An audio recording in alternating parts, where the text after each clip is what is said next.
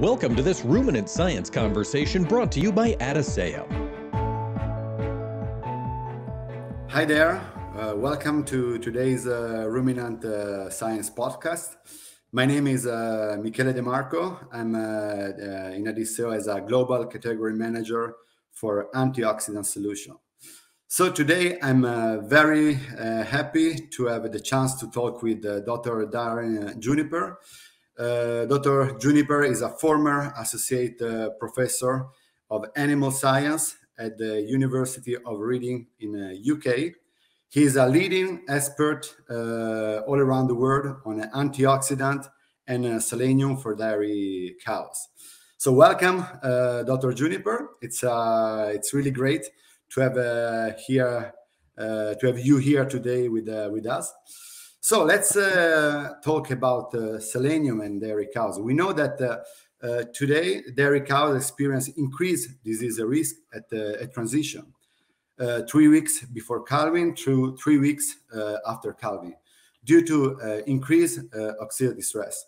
So can you tell us a bit more about oxidative stress, what it is, what causes it, and why it's so common at calving? Thank you, Dr. De Marco. So, what is oxidative stress?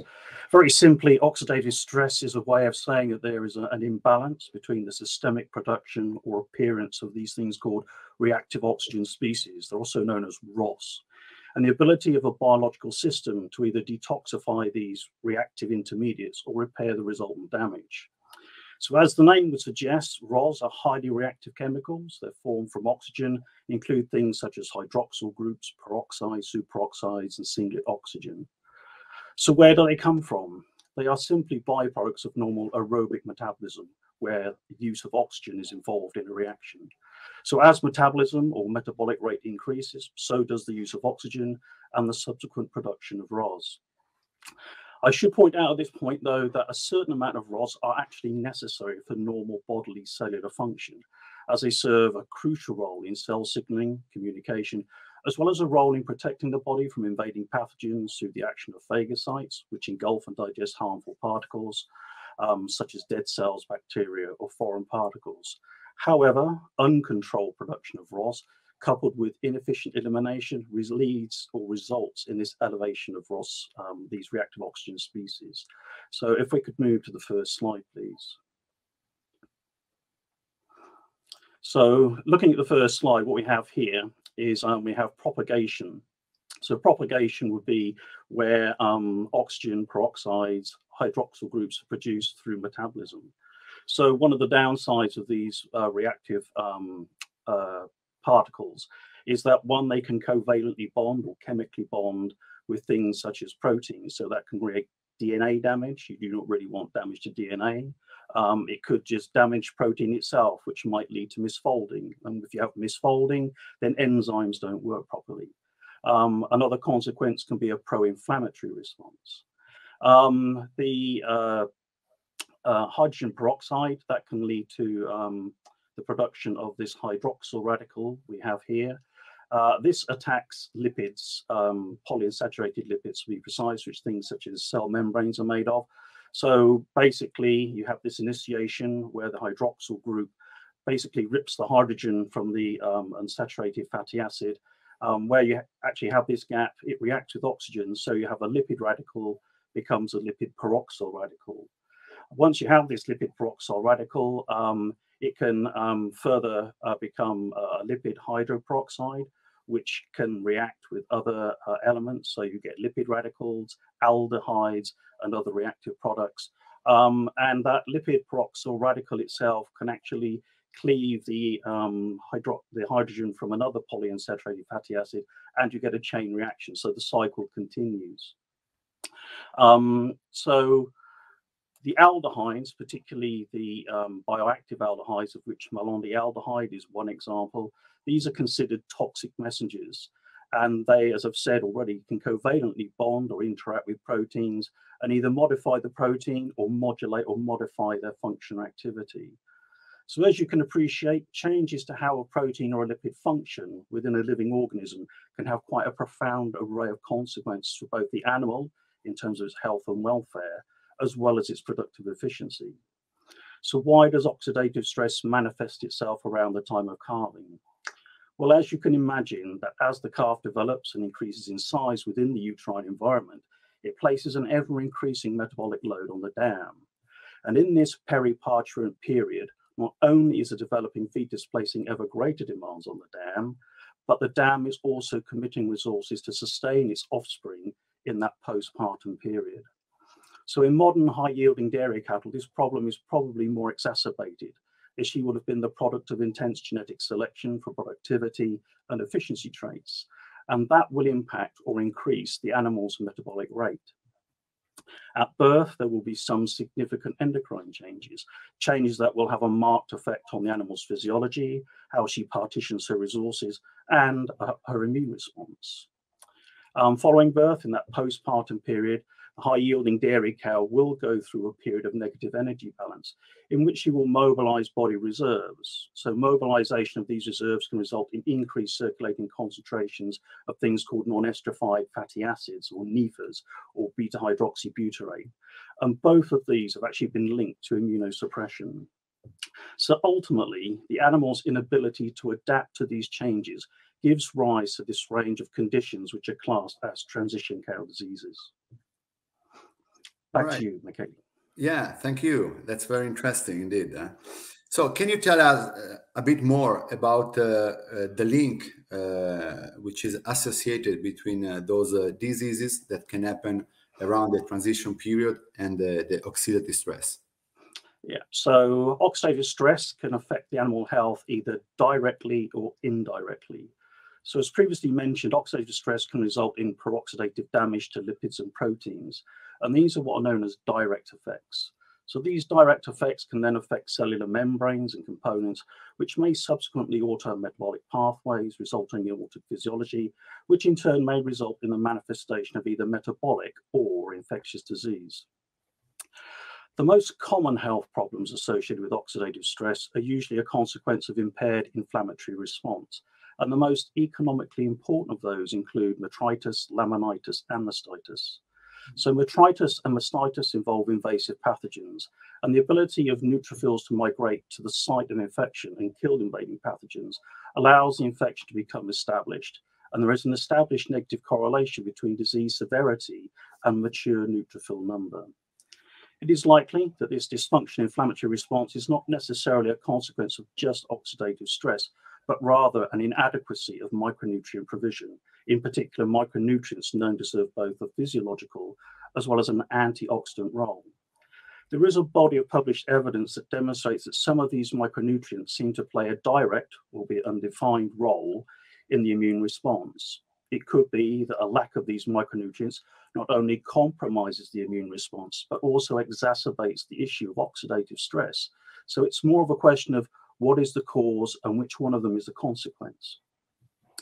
Metritis, mastitis, and laminitis clinically manifest themselves and are known to impact calving interval, udder health, and productivity. And the financial cost of this has been quantified by a number of authors over the years. What we tend not to notice are the subclinical health problems, health issues that have no physical symptoms but might negatively impact calving interval, animal performance, and animal health, which in turn could impact financial return. These two may be a consequence of oxidative stress or equally inadequate micronutrient provision.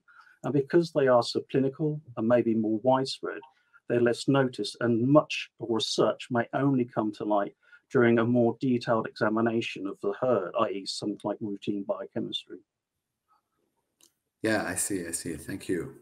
And, we also know that within, different micronutrients and antioxidant, selenium plays indeed a very important role coping with oxidative stress. Can you walk me through what is involved here? I mean, why selenium plays this important role for this matter?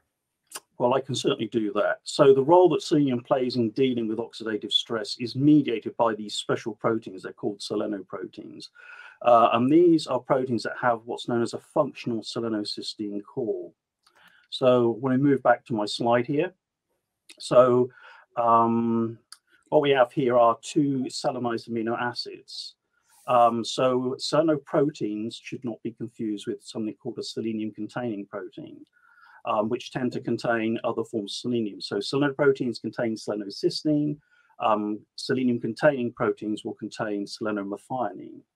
Selenocysteine is unique in that there is no free selenium or selenocysteine pool in the body, as there might be for other amino acids.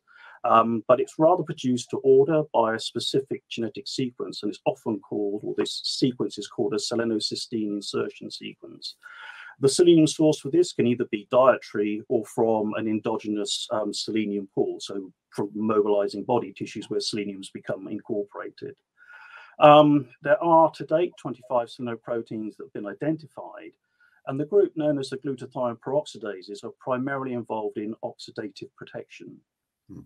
So I've listed 1 to 6 there, but glutathione peroxidase, or GSHPX1, is the most abundant form, and it's found in the cytoplasm of all mammalian tissues, and its preferred substrate is hydrogen peroxide. Glutathione peroxidase 4 is also intracellular, but it's usually found at much lower concentrations than glutathione peroxidase 1, and it has a preference for lipid hydroperoxides, and as such is protective of cellular membranes and other lipids. Glutathione peroxidase 3, it's extracellular, and it's typically found, or it's fairly abundant in plasma, which is found in blood. How does it help in protecting against oxidative stress? So moving on. So this is the slide which I referred to originally, which showed the impact of oxidative stress. And the role that selenium plays is in fairly specific pathways. So the role of selenium in the form of glutathione peroxidase, it can reduce hydrogen peroxide to water through a series of catalytic steps.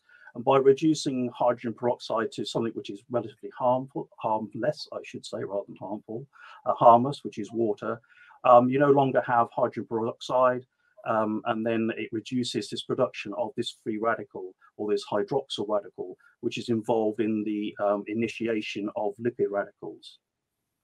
At the other end of the pathway, so glutathione peroxidase 4, which is known to react, or its favorite substrate are lipid hydroperoxides, is it converts these lipid hydroperoxides into stable lipid alcohols. So they're no longer harmful. They no longer act like lipid radicals, formation of aldehyde. So the detrimental impacts of those are less prevalent. I have also included in here, although they're not selenium specific, is that the roles that vitamins E and C actually play in this oxidative pathway, as they actually interact with a lipid peroxyl radical and convert that into what's known as a stable vitamin radical. So you can see that the antioxidant defense is a combination of micronutrients. So what I would like to point out is that the slide I put there is the specific role that selenium plays in antioxidant defense. What I think we also need to acknowledge is that this slide doesn't acknowledge the other actions or functions of the other 20 or so selenoproteins that are really quite important in maintaining the health and productivity of high-yielding dairy cows. Yeah, very good. Huh? It's yeah, I really like your simple way and concise and of explaining these sometimes complicated topics. You are a really good teacher, and I am always learning a lot when I'm listening to you. Yeah, that's very good. Thank you. So now, when it comes to selenium sources or selenium product, we know that they are not all equal in terms of bioefficacy. So help us to understand why it's very important to supply our animals, in particular transition cows, with organic selenium, and in particular with hydroxyselenomethionine or selenomethionine. Okay, well, I suppose that it would be sensible to look back briefly at the history of selenium, which I will add is not always been good. Up until about the late 1930s, it was always considered to be something very much an element to be avoided due to its very toxic properties. However, that did change when sort of later research highlighted a need for dietary selenium, especially in areas where you have selenium deficient soils. The need for dietary selenium was met at that time by the use of selenium salts, and they were typically sodium selenite or sodium selenate. So although these sodium salts met a need, they themselves are quite toxic, and they're not utilized particularly well, especially in ruminant species. However, organic forms of selenium, in which selenomethionine is the predominant selenium species, selenium is typically significantly less toxic, and it is utilized much more effectively. So one aspect of better utilization in ruminant animals is that selenomethionine is not degraded to the same extent as selenium salts in the rumen. So I'll refer to this slide here. So this is some work that has been adapted by from an author known as Galbraith. So basically, a very simplistic overview is that both sodium selenate and sodium selenite are reduced in the rumen by the microbes that are there. So sodium selenate is reduced to sodium selenite. Sodium selenite can undergo further reduction, and it forms elemental selenium. And elemental selenium is unavailable to the animal. It basically just passes through the animal and is excreted in feces. Some of the selenite can go through a reduction pathway and can be incorporated, some of it, into microbial protein. Whereas selenomethionine, so selenomethionine 2, it is subject to some form of degradation, but not anywhere near as much of the degradation that you might find for the selenium salts. So one of the pathways is for selenomethionine to be directly incorporated into microbial protein or wash through into the lower digestive tract. So what we know from the various authors is that when you actually look at the selenium content of rumen flora, is that selenomethionine is 4 to 5 times, or you get 4 to 5 times the response than you do when you're using selenium salts. And that's actually the reason for that. When you look at the lower graph here, is that where 75% of selenite is reduced in the rumen and made unavailable to the animal, only about 20% of selenomethionine is degraded to that same extent. So all that selenium that actually then passes through the animal, which is actually made available to the animal, this is a slide that I've used time and time again, adapted from Margaret Raymond. But basically, if you take the dietary sources, once they pass through the rumen, the inorganic sources, for those to be utilized, they have to pass down this selenide pathway. So once they go down this selenide pathway, they're either used for the production of these selenoproteins, and that which is not used is methylated and then excreted from the body. So it's either used or it's lost, it is not stored.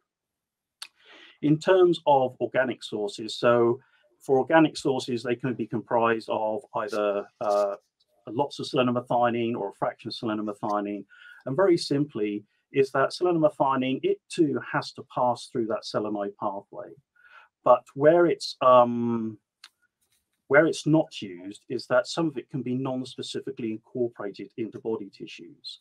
Selenocysteine, that can also be classed as organic, but that can't enter directly into selenoprotein synthesis. That too has to pass through the selenide pathway, but it cannot be stored.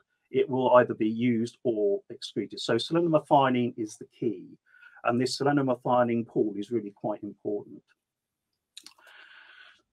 So when we actually look at this non-specific incorporation of selenomethionine into body tissues is of paramount importance in protecting animals from oxidative stress.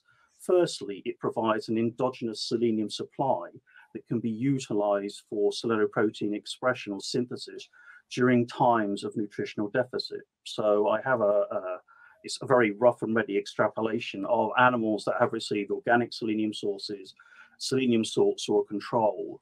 And this is in the post-supplementary period. So the hatched red line represents the line which you don't really want to drop below in terms of glutathione peroxidase activity. And what you find is that in the control animals with no selenium supplementation, they're sitting below that line.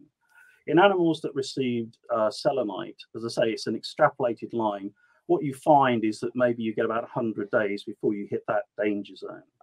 But for those that have received organic forms where selenomethionine is the predominant source, is that's extended to about 175 to 200 days. So actually you get double that form of protection. The other thing that is quite important is that we know that the mechanisms that affect this glutathione peroxidase activity, they're not just affected by the selenium status of the animal, they are actually upregulated during periods of increased oxidative stress or potential. And this upregulation is independent of selenium status. So it'll go up regardless of what selenium status the animal is in. But the ability of that glutathione peroxidase system to respond to that stimulus is selenium dependent. So I sort of move on to my next slide. And this is just an example to show. So along the x-axis, what we have is a peroxidizability index. So the risk of lipids peroxidizing. And this is based on their level of unsaturation. So when you look in animals that have received either selenium or not received selenium, is that they both have similar peroxidizability index. But animals that have selenium that are able to respond, you'll notice there is a linear increase in glutathione peroxidase activity with ascending oxidative risk. So this is just a demonstration that actually you require that selenium to meet that requirement when animals are under some form of oxidative pressure. Yeah, that's thank you. So, Dr. Juniper, today we know that there is a new form of organic selenium available in the market, hydroxyselenomethionine, also known as siliceo. Could you please tell us what it makes this form unique, as well as when and how we should feed this hydroxyselenomethionine to our animals? So numerous studies have shown that the responses that you see to different selenium sources tends to be a function of the selenomethionine content, or more specifically, the selenomethionine intake of the animal. So if we take other organic forms such as seleno yeast, they comprise of a number of selenium compounds. They're not predominantly, or they're not entirely selenomethionine. So this selenomethionine content that seleno yeast have, it can vary between yeast species, it can vary between yeast batches. So there's a significant degree of variation between them. And this variability is, as I said, is probably strain or fermentation process. It's siliceo, 100% hydroxyselenomethionine, which is converted to selenomethionine. So as siliceo is not a product of a fermentation or biological process, but rather standardized chemical synthesis, tends to be far more consistent than other organic forms. So with respect to when and how it should be fed, so high yielding dairy cattle are metabolically active 365 days a year. So even if you have a 365-day calving interval, of which 305 days could be in milk, the remaining 60 days dry and not really time off at all, but the time when the metabolic demands placed on the dam by the calf are actually increasing. And studies have shown that it takes roughly 6 to 7 weeks for a selenium deficient animal to maximize or optimize its whole blood glutathione peroxidase activity. And this is true of most large farm animal species, since erythrocyte turnaround is about 6 to 7 weeks. So if the focus is nutrition just within the transition period, then you would need to begin supplementation at least 7 weeks before the start of this transition period. In terms of what you can feed, well, legislation actually dictates how much selenium can be included at a maximum within dairy cow diets. And the current US legislation limits selenium inclusion to 0.3 milligrams per kilogram of dry matter. Research, though, has shown that, that even at slightly higher doses than that, you still get continued dairy cow responses in terms of glutathione peroxidase activity. And those are slightly higher doses than those that are actually allowed, but they cannot legally be fed. So in terms of how much you can supplement, well, supplement up to permitted levels. Right. How we would offer this supplement, sorry, I'll just go on because this can affect things, is that how you offer it will affect how well it's utilized, how well it's taken up. So if possible, you want to feed your supplement through a TMR. You get a better response rather than feed it as a mixture fed on top of concentrate, which is called top dress. Better to feed it in a TMR. All right. So thank you, Dr. Juniper, for taking time to join us for this nice discussion. I have really enjoyed talking with you about oxidative stress and how to mitigate it by using hydroxyselenomethionine.